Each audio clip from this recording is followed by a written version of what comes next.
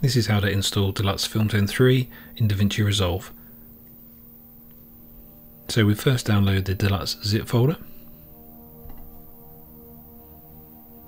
and then we open it on our desktop. This folder needs to go into the DaVinci Resolve LUT folder, so we go to our main library, not our user library, application support, BLACKMAGIC design, DaVinci Resolve, and there's the LUT folder. So we just move this folder into the LUT folder, and that's installed. So let's launch DaVinci Resolve.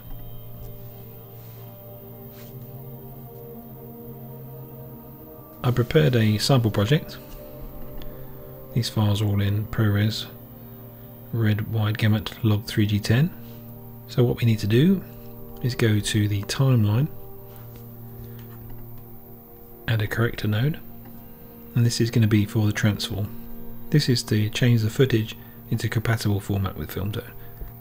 Let's navigate to the DELUTS LUTS folder we've installed, camera transforms, then look for the profile that matches the footage you're using.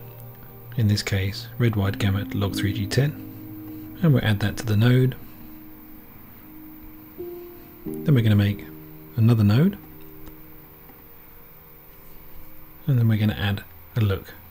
So we're going to go to Filmtone 3, and we're going to use CineStill 400 Corsica, and we just drag that on,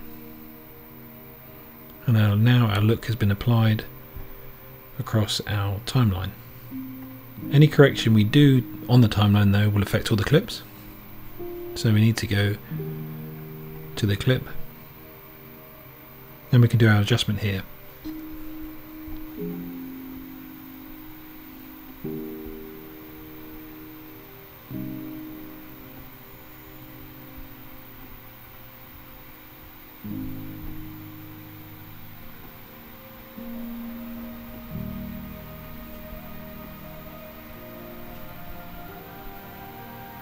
And that's how to